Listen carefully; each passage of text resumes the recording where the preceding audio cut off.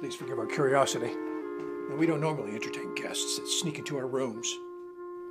Well, it is a pleasure to meet you, sir. I read you're looking for a housemaid. I'll offer you 6 days a week for room and board only. You're a God-fearing woman of good character? That's right. You seem familiar. We've met before somewhere. No, I don't think so. No. Dr. Veal tells us you're looking for a new church? Yes, I just left my old one not long ago. If you don't mind, why aren't you doing this work for a husband? According to my faith, a woman finds the Lord in the home first. Annabelle. Annabelle. Let no one say that he is never tempted. But blessed are those who do not submit. Is it true? Are you that way around me? Don't you know?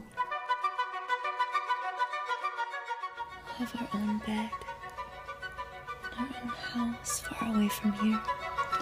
That woman has defied the Lord and tempted his wrath.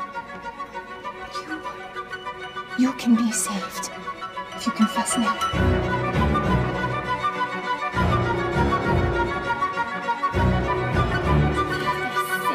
Get it off! Off this woman!